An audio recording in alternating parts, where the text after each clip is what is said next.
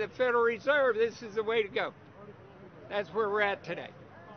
Yes, we should point out, Congressman Ron Paul now has a huge amount of sponsors for a bill in the House of Representatives to abolish the private Federal Reserve crime syndicate.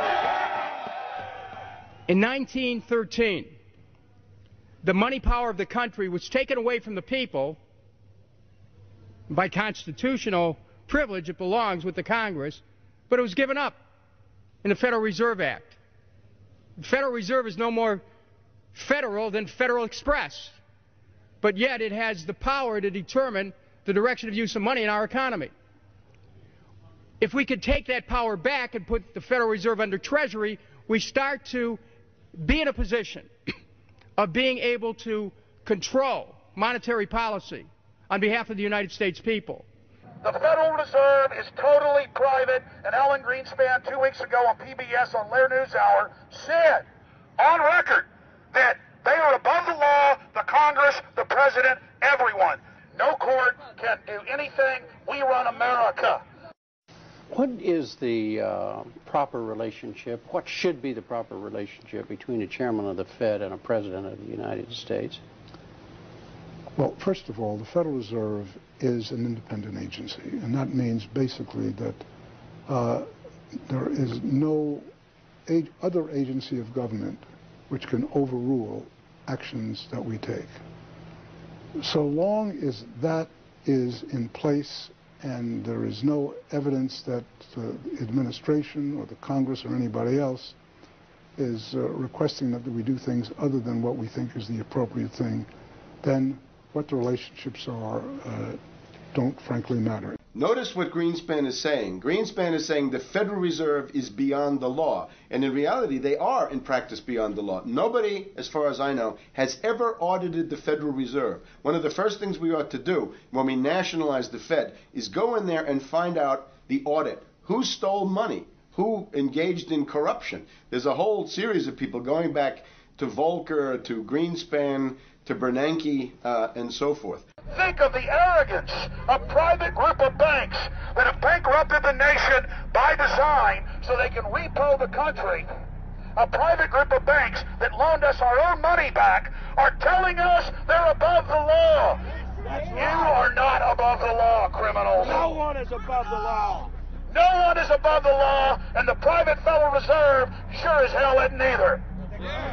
Since the founding of the Federal Reserve back under Woodrow Wilson, the Federal Reserve has struck out 3 times. They didn't stop the crash of 1929. They didn't stop the banking panic of 1932, 1933. And now they are the cause of the derivatives crisis because they're the ones who inflicted derivatives on the world with Alan Greenspan. Instead of our economy being about goods and services and real products and manufacturing, it's all about these guys, the private Federal Reserve that masquerades as a government entity who controls the issuance of currency and credit. They're the ones that have cut off the liquidity in the market. They told us have a debt-based economy. Then they cut it off once they get us under their thumb and implode the economy so they can consolidate it. And that's what they're doing right now. I mean, it's in their own documents, it's in their own statements. They claim, give us unlimited power, give us trillions of dollars of the Baker bailout bill that's already $5 trillion, not $850 billion as they say. And we'll get the economy going. But they're hoarding the money and buying up other banks that aren't part of the Federal Reserve, buying up insurance companies, buying up roads, infrastructures, media empires, defense contractors. What the banks do is they implode an economy by cutting off credit. And then once things really fall to a low, and they know the low because then they buy everything up and start then putting more money back into the economy, and then they build it back up. So they build us up and then shear us, build us up and shear us. And they're getting ready. All over the world, they're always shearing some country, imploding it. Comes out in their own IMF and World Bank documents. That's just the foreign arm of the same cartel. And these are the people who claim to be the saviors of the economy, the people who have created every important crisis in the past 100 years, the Federal Reserve. So it's illegal, it's unconstitutional, and it's a failure. And I think the failure is what everybody can see right now. Yeah, what they do is they make you think Clinton's evil in running things. Then, oh, Bush will save us. And then, oh, Bush was evil. Now we'll be saved by Barack Obama, but he's just a puppet. But as we get deeper into this phase, when they implode the economy, they have all the money and all the control. But they also like to pose as the savior. So Obama is meant to be the savior during the Depression, and he'll save us with a 1 million person, he said, is bigger than our military, domestic spy force, a 3 million person environmental spy force. So giving people these jobs to be government bureaucrats and spies to go out and manage the other 290-something million Americans. And so this is classical fascism. The communists also do it. Any vertically integrated command and control authoritarian system does this. So they're openly following what the same group of banks did in Germany, Russia. It's in the Communist Manifesto to have a private central bank, because the private central bankers actually wrote the ideas that they had Marx and Engels put out. People go, well, why would the banks want communism? It doesn't exist. They rape us, they consolidate us, they put us into work brigades, they make us slaves, and they say it's a people's paradise. Look at it, boy, you're really doing good. And then they transfer all the wealth of the nation offshore. The globalists are outside all the nations. That gives them safety, and they play countries off against each other. And so that's what we're facing and dealing with. And so they're bringing in classical, hardcore tyranny in the U.S., but we have the internet. We've grown our numbers. The alternative media's exploded. That's why they're trying to move in to shut down and regulate and tax the web, but it's too late for them. They're playing in the 19th century, 20th century rules. It's 21st century, the century of resistance to tyranny. And so it's going to be one hell of a fight with the people and free humanity on one side and the New World Order on the other. And every one of you out there counts, needs to be involved in this fight like nothing you've been involved with before, because this is life and death.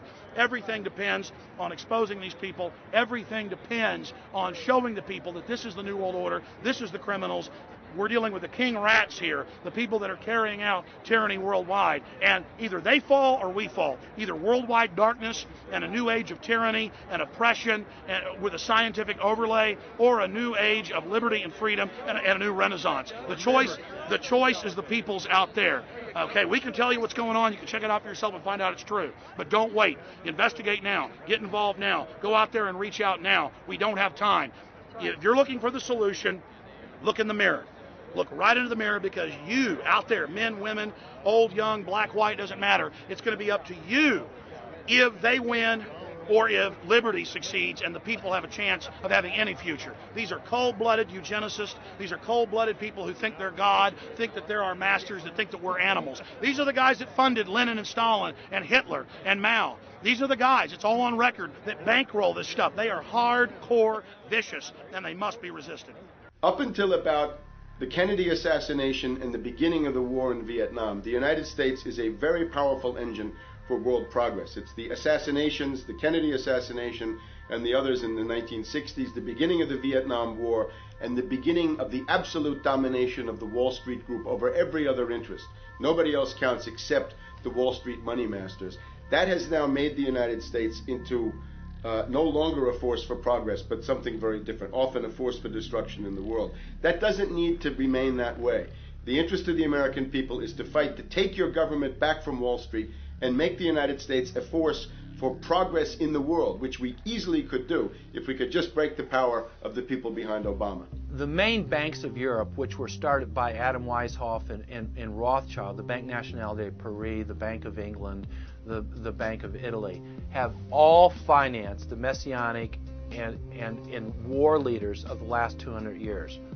Napoleon, Lenin, Stalin. They backed Adolf Hitler. They backed Franklin Delano Roosevelt. And they are backing right now Barack Obama. The banking cartel had established a beachhead in 1913 through the Federal Reserve Act. In 1947, they set up a parallel shadow government through the National Security Act. From 47 on, the national security state began the long process of absorbing federal and state bureaucracies, while at the same time undermining the constitutional power of Congress and dominating the executive branch. By controlling the issuance of currency and credit, the private Federal Reserve was able to buy up most of the Fortune 500. And if a company wouldn't sell, the bankers would unleash federal regulators to run them out of business. Private central banks in Europe, the United States, and England took taxpayer money and loaned it at over 30% interest to third world nations. The bankers would then bribe the leaders of those countries not to pay back the loans. Their third world puppets would sign agreements stating that when the country defaulted, the banks would be given all the natural resources and infrastructure of the once